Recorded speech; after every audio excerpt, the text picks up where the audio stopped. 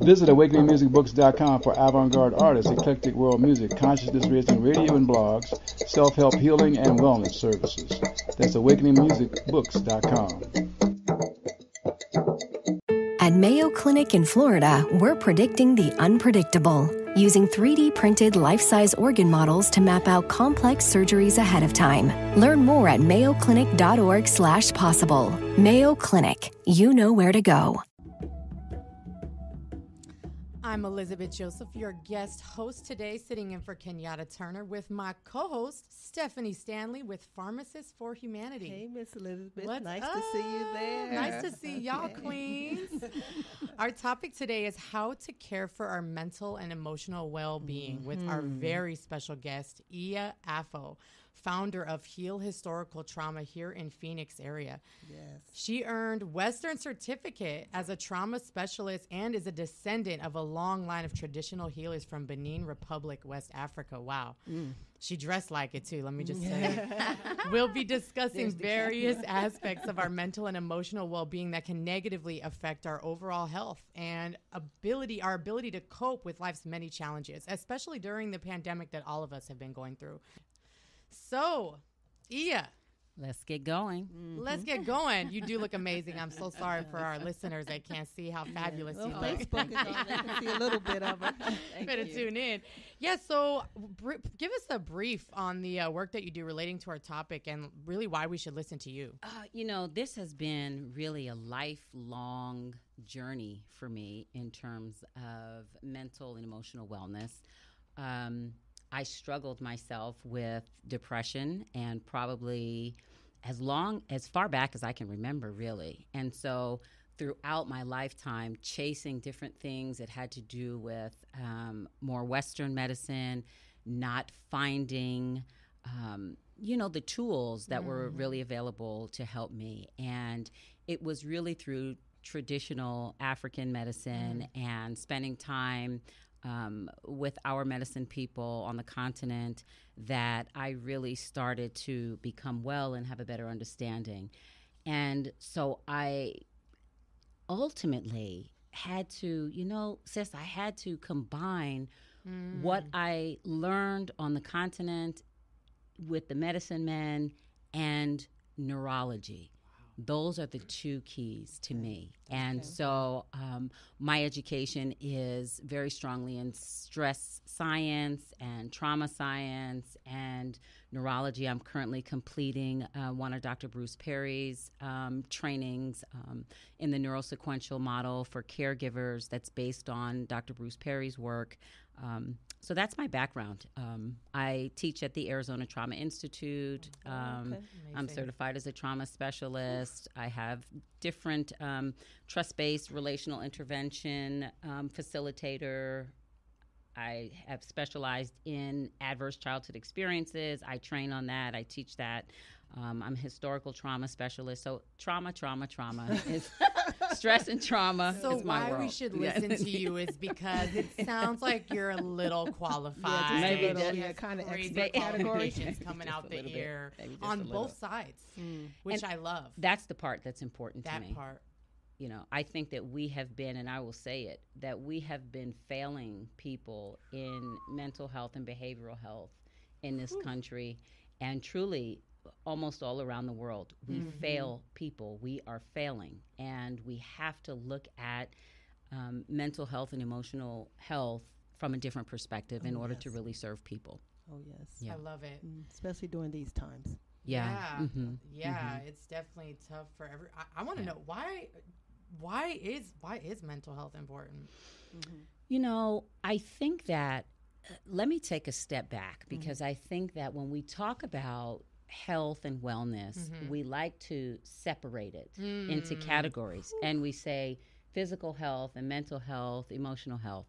From an indigenous perspective, health is really about balancing all the different areas of your life, right? Yes. So we think that we understand holistic behavior or we think we understand holistic health. And so we talk about, mind, body, spirit, and this is holistic. No. Wellness Redefined. wellness is your physical body, your psychological state, your emotional state, your how you relate in your community, how your family relationships are. Do you have economic harmony? Come on. Wow. We have many different facets. How are you doing spiritually? And Not those to say are that all related and to they're each all, other. It's all right? it's all one. We Yes. cannot have, because the wellness is a balance of all of those things. We're always trying to seek that balance. It is not a destination. It is not something that we will eventually achieve. Wow. Just like the world is dynamic, our wellness will always be dynamic. It is not a static. That's amazing. Yeah. I definitely want to hear so much more about that. It's definitely a topic that's really close to my heart. Right. We will actually be right back with today's main topic after these very important messages. Right back, y'all. And we're definitely going to continue talking about really just the importance of mental health and trauma. And I would definitely want to hear more about how it really affects other aspects of health and how those are related. I mean, you even touched on economics stuff. Exactly. That's crazy. Yeah. And then she said, wellness is balance. To me, that was huge. Woo! Never heard it like that before. Right? Balance. Balance is everything. It is. It is. All right. Thank you so much. Okay. We'll be right back. So before the break, we were talking about kind of why it's important. And you mentioned all kinds of stuff about economics. And wellness is balance. And, you know. Yeah. Because all of those pieces come together to help us have overall wellness. So when we lose something in one of those areas, it shifts that balance and we fall out of wellness. And so we can see that in a number of ways. And so we're always looking to continue that level of balance, that equilibrium, so that we can have overall wellness. Yeah, that's amazing. That's it. So, in addition to all of that, Yes. just to continue where we are. So now, given the current growing concerns of our physical health, i.e. COVID-19, we went, why's mental and emotional health right up there with it. I think you've addressed that, but some people, again, try to separate it, but it's right up there with it, the unseen part of it. Let's break that down. We have, throughout the pandemic, we see numbers for severity and deaths that are very high, right? In African American communities and often in Native American communities. And so the first assumption is, something's wrong with them. They're not hygienic. They don't know how to this. They don't know how to do that. Wow. But when we look at the overall picture of wellness, it makes sense because people are susceptible to COVID-19 when we have comorbidities, right? We know that if you have asthma, if you have diabetes, if you have any of those conditions, you're more susceptible to having COVID-19. Right. What we also know is that all of those conditions are driven by stress. So in communities where people go through adversity on a regular basis, where they have adversity in their history, they are going to automatically have higher levels most of the time of cortisol in their system. And so cortisol is one of the stress hormones. And when we have high levels of cortisol, we're much more likely to have asthma, cancer, diabetes, obesity. All of those things come into play.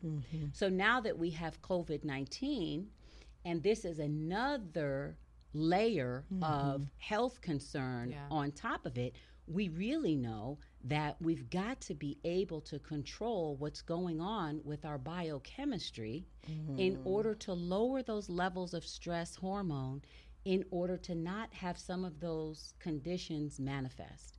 Right. As well as if we want to feel well and we want to be emotionally well, it's going to be a lot about the neurobiology. What are the neuromodulators in our brains doing?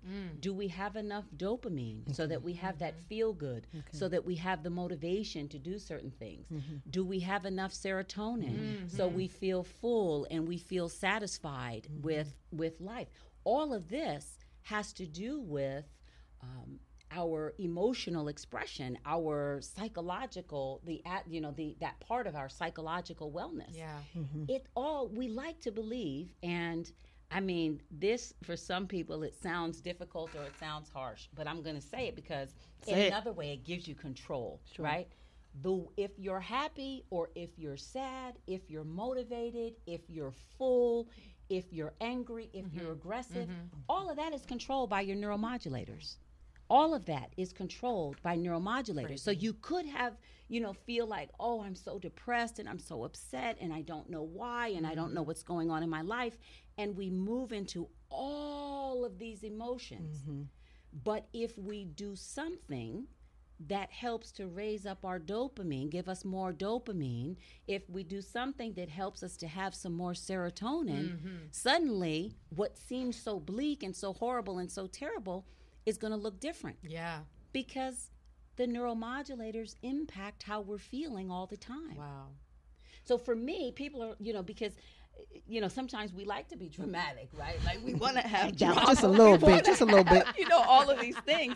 And then, when you break it on down to the science and you look at the neurology, you go, so are the emotions real or are they not real? Or, you know what I mean? If you know what I mean? Right. I love that. I mean, and so, but it gives you power because then you can say, okay, I'm going to need to go ahead and do some meditation. I'm going to need to have a gratitude practice. And what we know is when we combine a practice of gratitude with quieting of the mind for 3 to 4 to 5 minutes every day, we have release of serotonin, we have release of oxytocin, all of these things that make us feel good. I used to feel like, I told before the show was on, before they press play. I talked about feeling about a lot of things that, is in popular, when this gets popular, I'm going, trendy, right. I don't trust it. Yeah. And so this gratitude, not that I didn't feel grateful, but everybody pushing this gratitude, I was poo-pooing it a little bit, yes, and definitely resisting. But there's scientific research that it impacts your neurology when you combine having a gratitude practice, meaning just spending some few minutes every day or just going throughout your day saying, I'm grateful for this, whatever. I'm grateful for, and if it's on the real bad days, sometimes you say, whoo, I'm grateful to be breathing today. I'm taking for breath. Shirt. I got my shirt on. I'm feeling real good about that. The air conditioning, where you have those kinds of things. But gratitude it will help to release those neuromodulators so that you're then in control of your emotion and it can lift your mood and get out of the stuckness wellness. Of the emotion. I like anything that is gonna give people the power because I feel like powerless in a lot of ways, especially if like all you're looking at is the news and it's just like, oh, this, it's just like, oh, this is not how I want to start my day. So I like anything that's like, you know what, I have the power to change my day, to change my perspective. I love that. Yes, empowerment, self-empowerment. Yes, you absolutely do. Yeah. You absolutely do. Wow. Yeah. Do you have any more questions for me? Oh, yes. Stephanie? I have many questions. So how do you see this playing out in the long run if we do not take immediate actions to stabilize our mental and emotional well-beingness? We'll continue, the people will continue to be sick, right? And even if it's not COVID, we talk a lot about COVID and we think every time it's going to be COVID that we get sick from. But when the immune system is depleted, there's still the flu. There's still cancer. There's still so many other things. It doesn't matter what it is. So, I definitely want to hear more about that. Let's go to our Kitchen Corner segment with Danielle. Okay.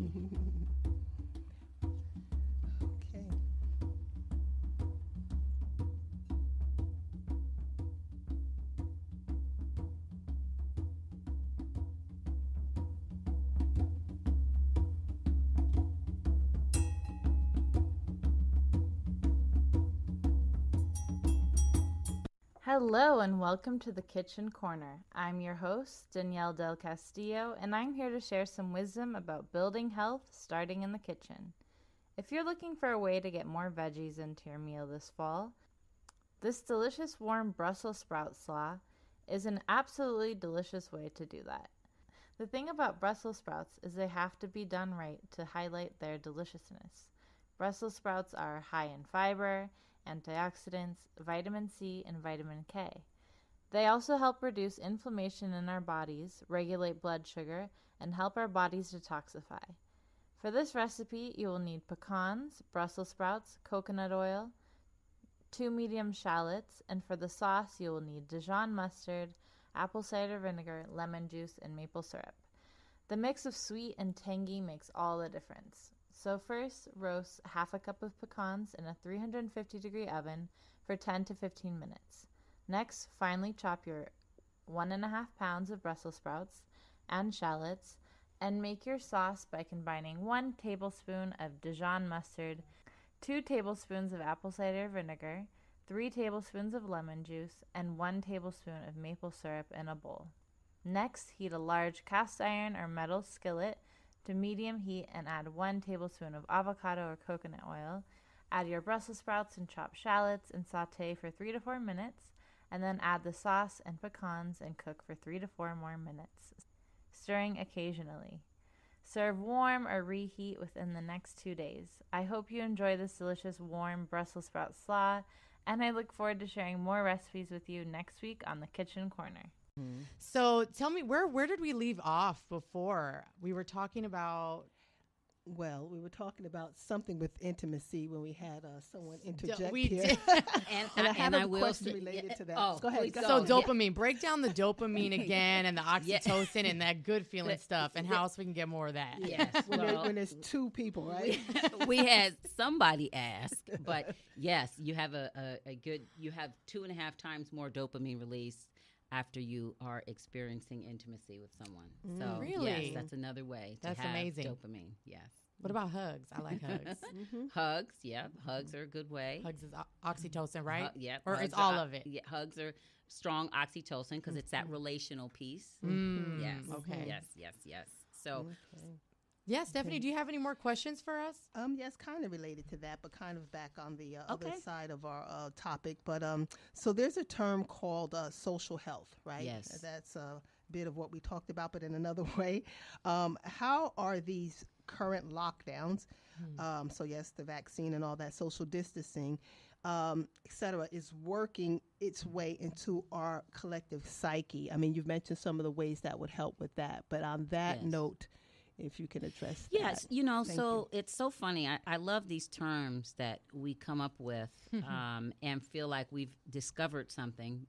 You know? Right, exactly. Like this is something new, that it's important to look at how you interact with people and your relationships with people. Sure. From an indigenous perspective, this is a part of our overall wellness. So this is not a Period. special other thing. This is not something else we're doing. This is a part of our overall wellness. And we have to change our mindset in a lot of ways. In some of the work that I do, I traditionally am working face-to-face with people on one of the Native American communities, and we do a lot of, face-to-face work, and I'm in the home with them and so forth, right? Wow, And so now we have COVID-19, and I can't do that. And so we have to, and this is my other favorite word that everyone is using, pivot. I used to want to choke people about that word for a long time, but now I'm using it, pivot. And so we become flexible and malleable, and we just have to change the way we do things, right? Sure. So maybe I can't be face-to-face with you and doing these things with you, but maybe when I call grandma, and I think because I work with a lot of grandmas, maybe when I'm calling a grandma on the phone and I say, Grandma, what type of adversities did you go through when you were growing up? Grandma's going to remember. She lived on the community as a young person, perhaps, growing up, and there was a lot of adversity. And then Grandma says, oh, we used to go out in the yard and we would sing, and then we would have a fire, and we would, cook our food outside, and we'd sit around the fire, and we would do talking circle.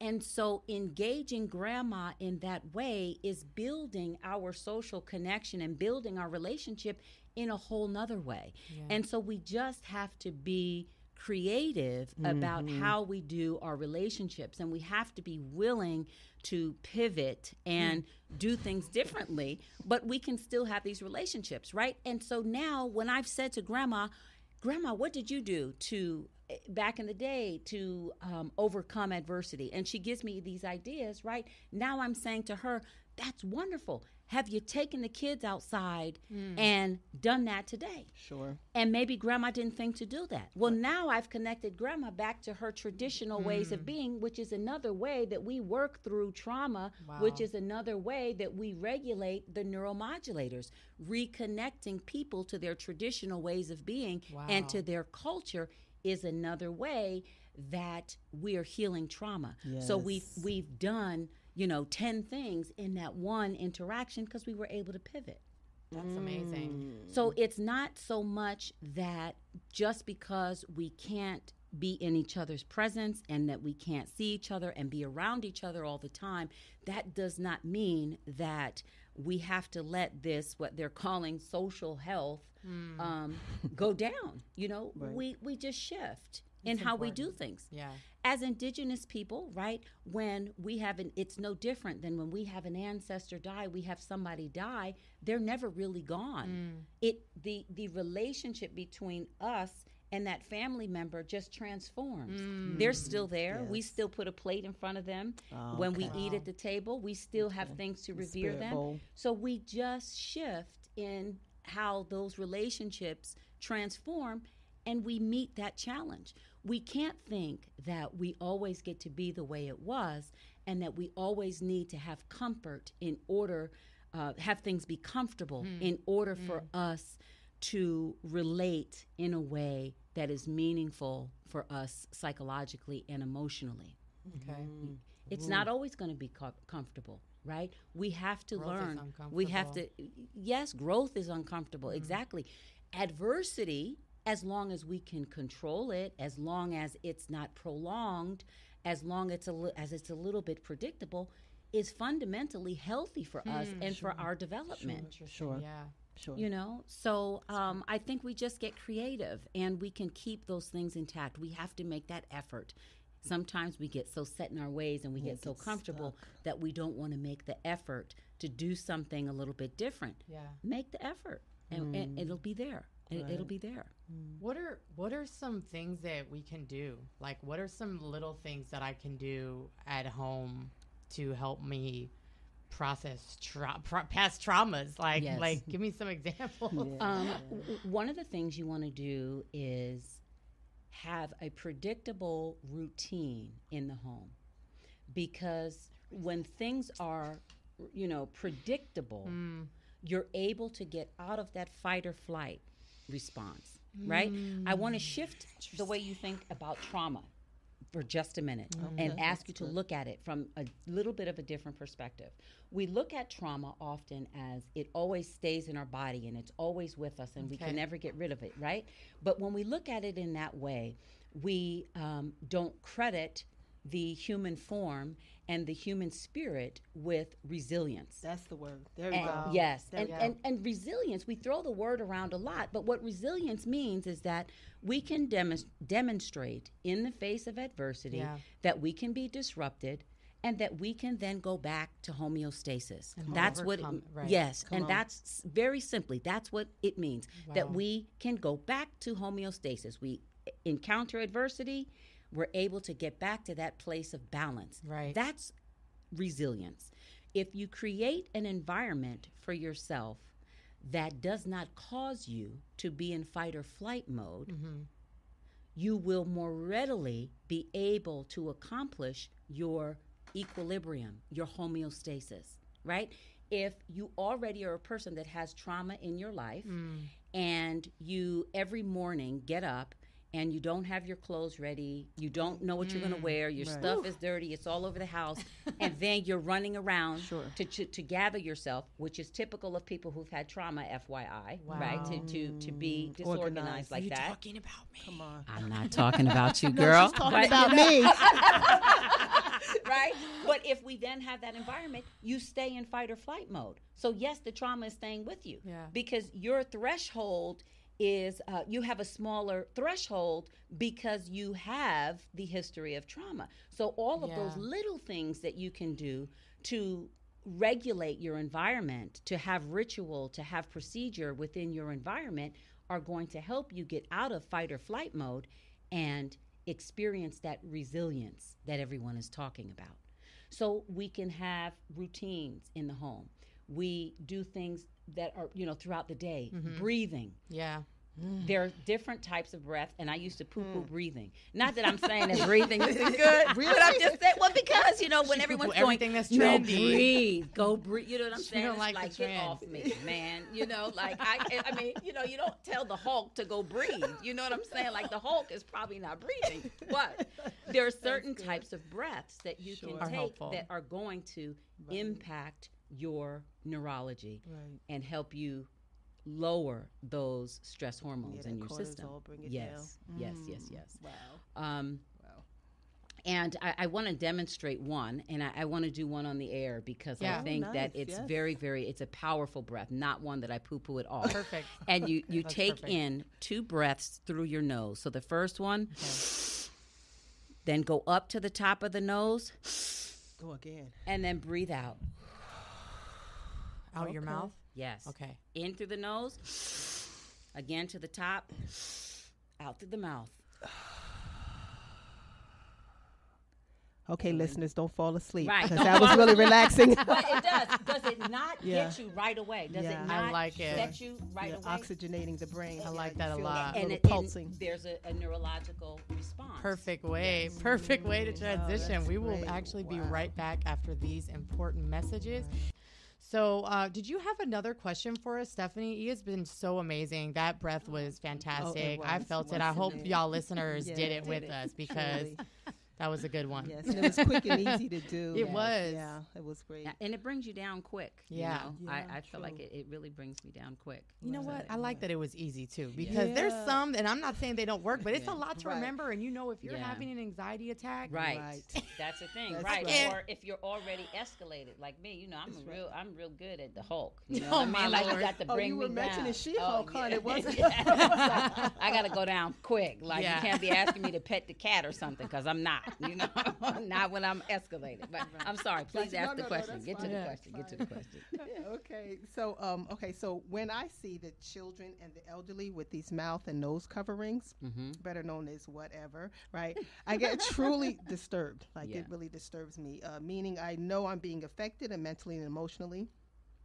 And I'm not sure, like, sometimes how to handle that. So, the sentiment that I have. So, what would be, you probably already mentioned them, but maybe with these questions you could, dig a little deeper. What can I do about that? You gave me the breath. I got that. Yes. Okay. So here's what I urge everyone to do. And we approach everything in Western culture from a pathogenic model, right? We see everything as, in other words, the glass half empty, right? We look at everything from the perspective of there's something wrong, I need to fix it, right? So from our medical care system to our mental health system to our education, something's wrong with that kid. He can't learn like all the other kids in the room. There's something wrong. We need to either fix him or get him out of here. To our parenting, right? Sometimes, if we have multiple children, it's, that kid, the one that is causing the issue or being a disturbance, that's the one that we focus on. So everything in Western culture we focus on from that perspective. In indigenous culture and other cultures, we look at things from what is termed a salutogenic perspective, which is more of the cup is half full. So we look at everyone as perfect and whole, and how can I help you build on your perfection? How do I help you build, on who you are? Like, you talk a lot about trauma in your personal situation, right? And so to look at you say, oh, she's gorgeous. She's wonderful. Look at how she has been able to be resilient. Look where she is. Look who she is. Look how she is as a mother. right? That's your resilience. You're perfect. Yeah. So if there are behaviors you want to change, then we say, okay, how do we build on what she has in order to help her change those behaviors? We have to learn to look at everything in the salutogenic model.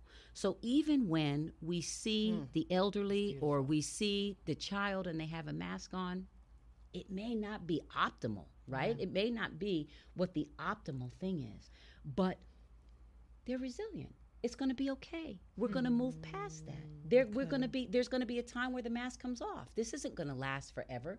The mask is going to come off, and then we're going to go on with life, and then we're going to go and do the other things. We're going to learn how to give and receive whatever it is we need to give and receive by seeing somebody's face without the mask on. We'll learn to manage that even going through this time. So we have to look at things not like everything is tragic and everything is so terrible and everything is such a problem, and shift to it is what it is.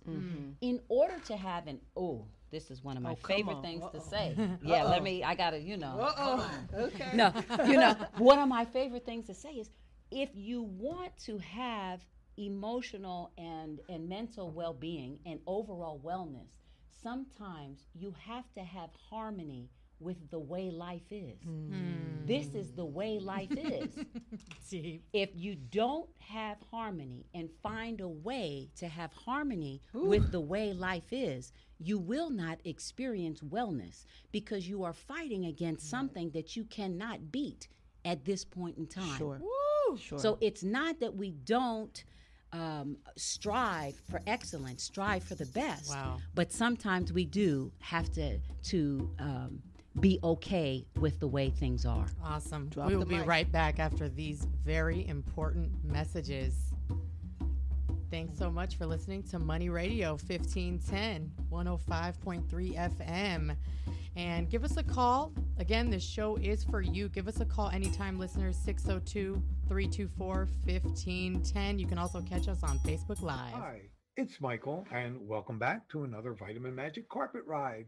We left off talking about the deficiencies of biotin.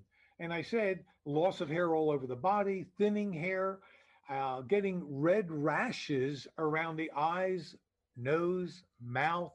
Those are all indications that biotin is not at a good, healthy level in your system. Conjunctivitis is another issue. And in talking about conjunctivitis, one of the things that you can do is make a tea out of golden seal root and use that as an eye wash.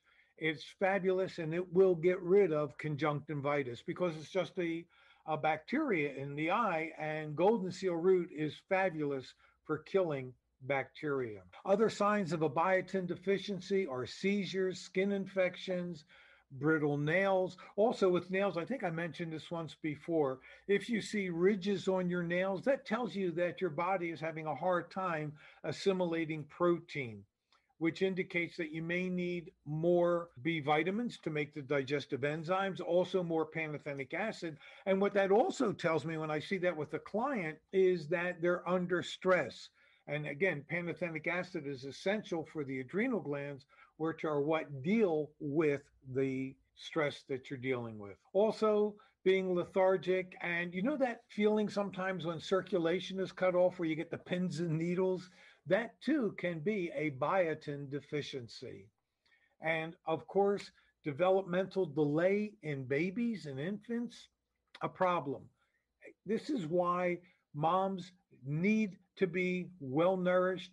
Children at any age, every age, need to have supplementation coming into their body to get them and keep them. Thanks so much, Michael, for that great information about vitamins.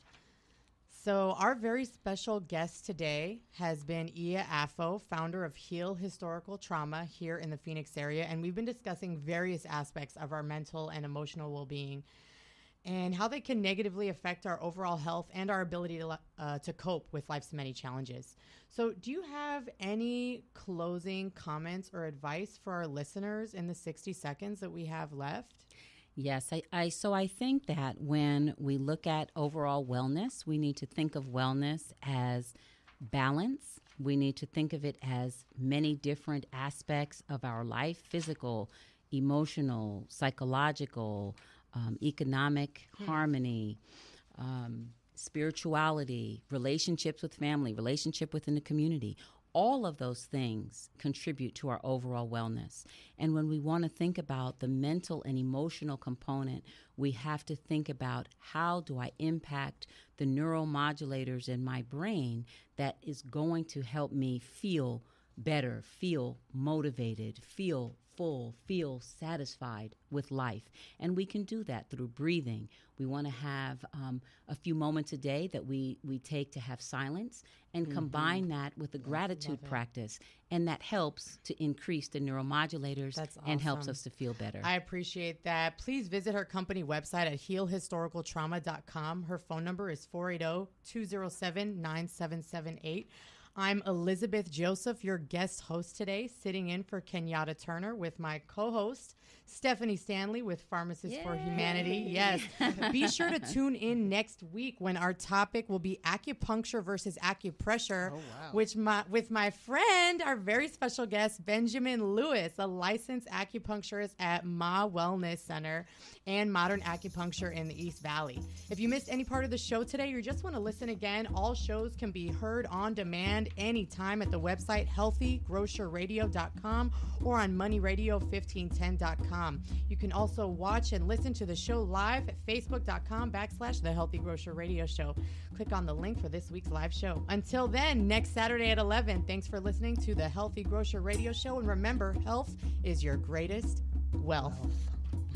Thank you. Thank you. Thanks for having me.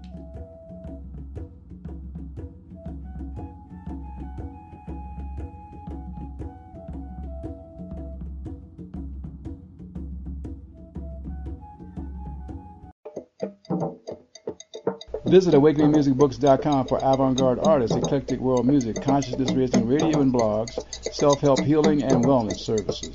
That's awakeningmusicbooks.com.